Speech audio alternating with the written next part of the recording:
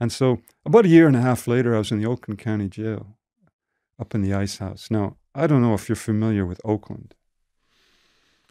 Is that on the way to San Fran? Yeah, it's the other side of the bay. Yeah, I've done some runs in that area from Arizona to San Fran, back down to LA, over to San Diego, Mexico, blah blah blah, all around that. Well, Oakland's not a place a white boy usually would go because Yeah. it's a hardcore ghetto, and it's 85% black. Mm. And basically, white prisoners have to be protected in the county jail there because, you know, they'll be in a cell with 25 ghetto blacks. Anyway, so because I was a CDC prisoner, I was a state prisoner, I was put up in the top in death row called the Ice House. And so they had this great big black, everybody's black in there, but this great big black sheriff deputy, he shouts out, "Yo, Ice House coming." And they take you up to the very top of the county jail there in the Ice House. And it's filled with everybody who's facing death row, except a few state prisoners who were in there. And I was in there, and I was sitting in my cell. Well, it was like a 4-man cell, but I was sitting there on the bunk. And this young black guy comes in, he goes, "Yo," he says, "you the white boy won that race in Vacaville." He says, "I remembers now." He said, "I should have known. I'd have won all the brothers' money." He said, "Only white boy that would run. I should have known."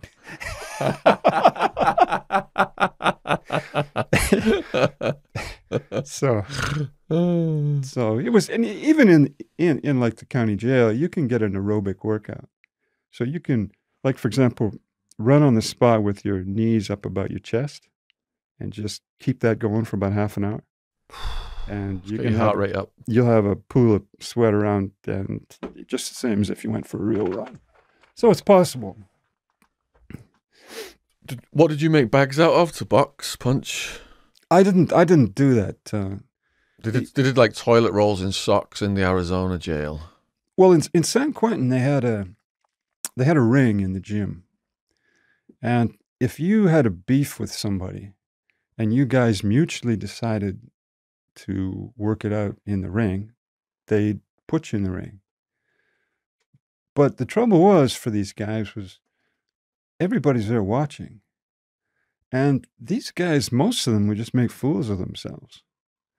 Because the guy get into the ring and they go hard and heavy at each other using all their anaerobic energy for the first round. Then the second round, about halfway through, they were gassed and they'd just be holding each other like a couple old drunks.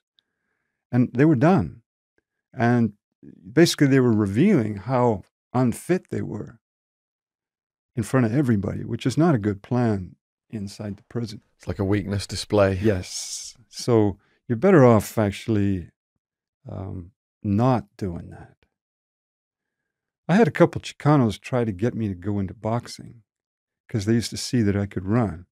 But of course, for the same reason, I don't want to go into one. I don't want my face punched off, but two, you want to keep it hid. So, for people watching this, there was a few choice clips we took out of part 1. I'll put them in the description box as well. They got quite a lot of views. One of them was what happens when an Aryan brother asks you for your ice cream.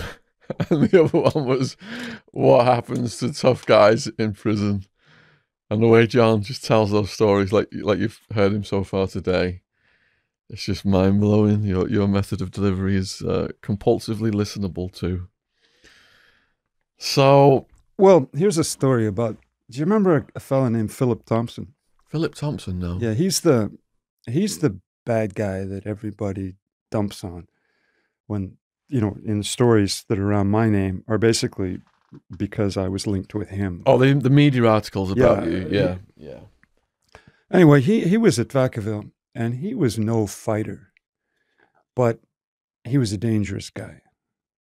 And one of these AB guys decided to put it on him. And so Phil was, he was into all kinds of things. He was into machine guns. He was into making speed. He was into all kinds of stuff. And he had that kind of reputation. But this guy, in jail, there's a difference between a street reputation for being a tough guy and then being inside. And you can be #1 mafia hitman, but you don't have any guns inside the prison. And that's not going to do you any good at all. So I heard a hitman say, I wish I had my pistolas with me. yeah. Well, they say in America, they say God made man and Sam Colt made him equal. So how did this AB put it on this guy? Well, he put it on Phil. He called him a punk and said, you got to get in the ring or you shouldn't be on the line and this and that. And Phil, being 225, 230, 6'5", he was a big guy. But he didn't lift weights and he was kind of soft around the middle and, and he was also 35. He wasn't 23 or whatever these guys usually are. And so he had to get up in the ring. But what he was a dangerous guy, and he knew things. So when they came to the first bit of boxing, he just leaned into the guy, and he put his thumb into his eye and pushed down on his optic nerve, and the guy just went unconscious. Bam! Just put his thumb right in the eye and pushed down the optic nerve. Bam! The guy just fell out. And the guy didn't even know what happened to him. He thought he got hit. And so Phil just walked away and threw the gloves down. And he'd won the fight. So was there any blowback for that? Because did the other guy feel... Well, the guy didn't know what happened, you see. Like if you get choked out or you lose unconscious, you don't have no memory of what happened. So it was an example of what? People who know things sort of stepping out of the box. And of course that helped Phil's reputation because the fight was over before it started. So you gave 3 criteria earlier, so that would be like a 4th criteria then, wouldn't it? People who know things. People who know things. Well, see, Phil was actually your what's the name, Mister? What's the name of your friend there, the fella from the States who reveals fake medals? Oh, let's keep his name out of it, please. Yeah. Because well, I'm curious about, because Phil, he used to talk about being, have you ever heard of the Phoenix program in Vietnam? Yes. CIA. Well, it wasn't, the guys who were actually on the ground were in the military. CIA organized, but do you remember what they actually did? Yeah. I've read about it, but please tell the audience. So in Vietnam, the Americans and the South Vietnamese were losing the war because the Viet Cong would just infiltrate a village and then simply execute anybody who supported the government. School teacher, the village chief, the village tax officer, whoever it was. And this worked. They would just be found or not found, just disappear. And so the Viet Cong were able to spread through all the villages because if you didn't follow the program, you disappeared or your throat was cut and you were thrown to the pigs. And so the Americans finally realized, hey, we should be doing this. And that's what the Phoenix program was. They tasked these guys, they give them a list of who the cadres were in each village, and these guys would go in and cut their throats at night. And so Phil told me that's what he used to do in Vietnam. He worked for Uncle Sam doing that work. Now, you got to ask yourself the question, when you've had guys, young guys, doing work like that, night after night, month after month, and then the tour of duty ends, what kind of person, when they come back, what kind of person are they going to be? Well, look, right now you've got 20 plus committing suicide a day, and you've got shootouts and shooting sprees, and a lot of them incarcerated. More than half of my friends in prison were ex-military. So the adjustment is too extreme. And so people ask, how come Phil had, was able to maneuver around like he did. I don't have any access to U.S. military records, but it could be that, having that kind of background opens doors that you and I would never see into. Do you think he enjoyed that line of work? I don't think it's a question of enjoying. I think you just get used to it. And people just get used to things. For example, in the Japanese army in World War II, they had a problem. They had all these nice mama's boys who'd been conscripted into the army. And how do you turn them into killers? How do you do that? And the Japanese thought, well, the best way is just get them into killing fast and hard.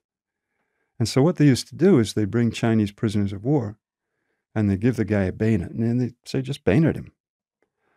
And the guy couldn't do it. And he'd say, no, you have to, or we're going to beat the shit out of you with rifle butts. So make your choice. And so you go over and poke the Chinese prisoner in the guts maybe, and then poke him a bit more. And finally, you managed to kill him. And then he'd be vomiting, on the side, and maybe he couldn't eat for a while. And then tomorrow, they'd have him with another Chinese prisoner. And eventually, you'd be surprised how flexible and adaptable humans are.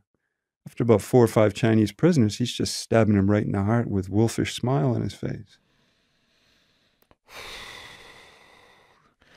And that's how the Nazis converted butchers, bakers, and candlestick makers, wasn't it? Well, I don't think it's a comment on the Nazis or the Japanese. I just think it's human. It's in all of us. Yeah. If your group has decided to kill people, and you're in that group, then you have to do your duty. You have to, even though you might not like it. Have you ever read a book called Ordinary Men? No.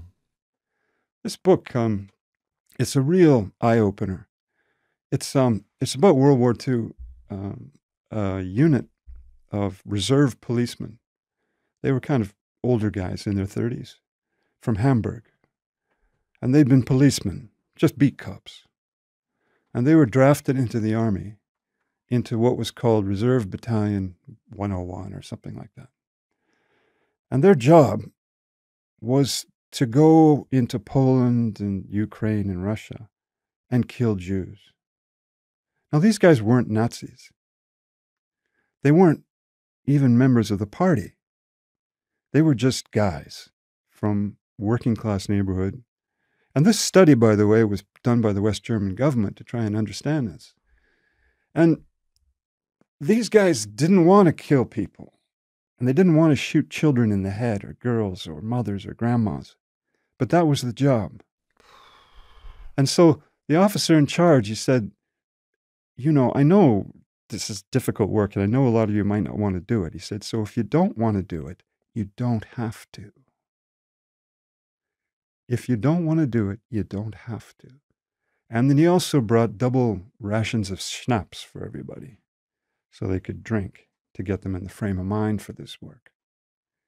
Well, they spent 3.5 years killing tens of thousands of people.